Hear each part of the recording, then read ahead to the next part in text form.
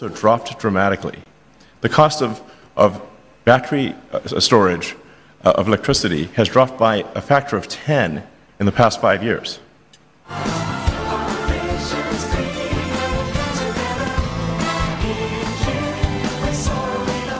The remarks from Mr. Elon Musk.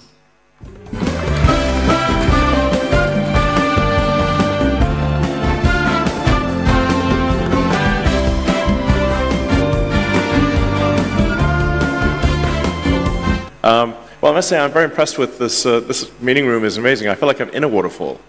And it's really lovely here. And that was incredible performance.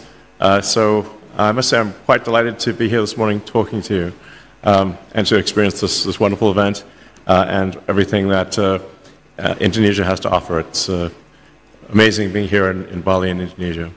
So, hopefully everyone saw the mangrove forests. Because those are very impressive. It's several 100,000 acres of mangroves that I think have been replanted, if I recall correctly. So there are a lot of great things happening in Indonesia and the rest of the world. Overall, I would say I'm quite sort of optimistic for the future. I think we should never be complacent or entitled, but I do think that if we are not complacent and entitled, that the future will actually be great for the world. And I think we're headed to a bright future overall. And with respect to water, I've always thought, we call Earth Earth, but actually Earth is 70% water by surface area. So technically, I think if aliens came here, and a lot of people think aliens have come here, because they're always asking me about aliens. They would name us water, because we are 70% water and only 30% land.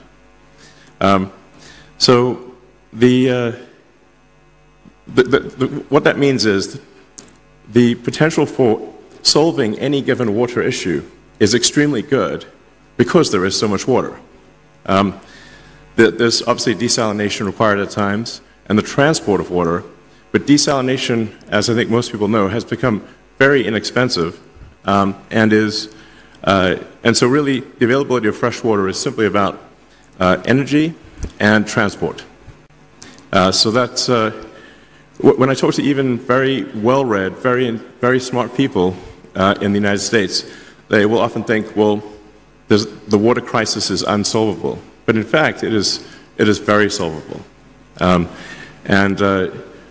With our continuing breakthroughs in the efficiency of desalination, and anyway, I think we've got a great water future ahead of us, and I think a great sustainable energy future ahead of us.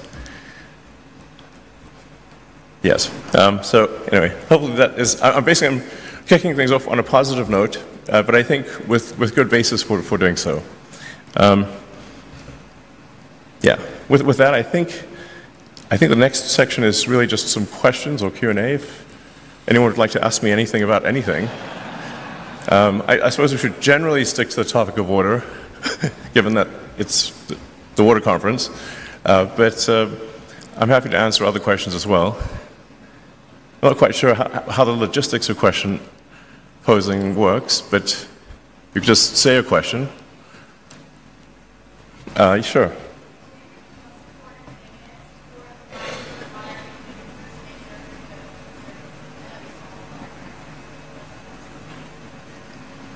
If I heard correctly, what is the most important thing for solving the water crisis? Okay. Well, the exact solution will vary depending upon country and even region within a country. But as I mentioned, because the cost of desalination has dropped so much, if you're just talking about water for individual consumption or water in, say, a hydroponics facility, some kind of where you're not simply putting it on the ground for crops, but actually have some sort of contained facility that minimizes the amount of evaporation, I think you can basically turn any part of the world green, including the entire world. So it just begs the question of where does the energy come from? And here's where I think solar energy is very much underestimated in terms of its capability. So if you think about what would the Earth be without the sun, the Earth would be a frozen dark ice ball at roughly 3 degrees above absolute zero. It would be quite unpleasant. So, very cold and dark. But because of the sun, we're at quite a nice temperature, quite pleasant, sort of roughly 300 degrees above absolute zero. And the sun powers almost the entire ecosystem is solar powered. When you say, like, well, how much land would it take to generate electricity? There's a gigawatt per square kilometer of solar radiation that reaches the surface. So for every square kilometer, there's a peak power of roughly a gigawatt, which is comparable to a power station. Now, the sun doesn't shine all the time, obviously. So when you net all of that out and say, well, how much energy per day does 1 square kilometer yield? It's roughly 1 gigawatt hour per square kilometer per day, which is still a lot. So, and if you do the rough math, to power the United States, which is a heavy user of electricity, would take less than a 200 kilometer by 200 kilometer solar array, power the entire United States.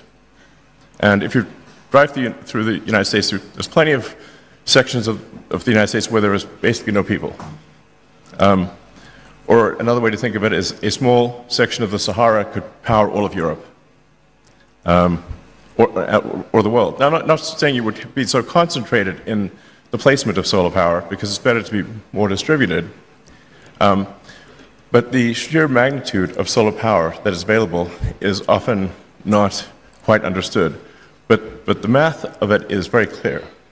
So I really would strongly recommend sort of a solar plus battery combination of, or wind plus solar can solve all of the world's energy needs by a lot.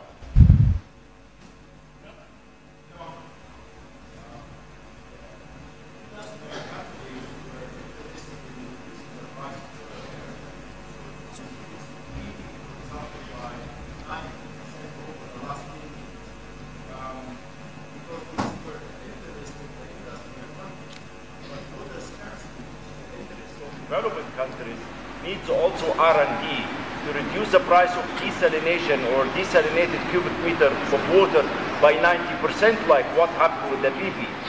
Who is going to support the R&D in this era? Not the developing countries, of course. How we are going to support the researchers? Yeah, so something that I would encourage everyone in the room to look at is, and you touched on that briefly, is that the cost of solar power has dropped dramatically over the years. So if you were to say, look at the cost of solar power 5 years ago, or 10 years ago, or 20 years ago, it would have seemed cost prohibitive. But the cost of solar power today is extremely low. And the cost of batteries to store the energy has also dropped dramatically. The cost of battery storage of electricity has dropped by a factor of 10 in the past 5 years. So many of the studies that were done in times past when batteries were very expensive and solar power was very expensive. And I would just encourage everyone to basically take another look at the cost of solar and the cost of batteries, and I think you'll find that you're pleasantly surprised. So, all right, time to wrap it up. Yes, okay, thank you. Well, it's an honor to be here, and thank you very much for listening to my words, and I hope you have a fantastic conference. Thank you. Thank you, Mr. Elon Musk. Please return to respective seat. Ladies and gentlemen, as we gather here at the opening ceremony of the 10th World Water Forum 2024, let us honor the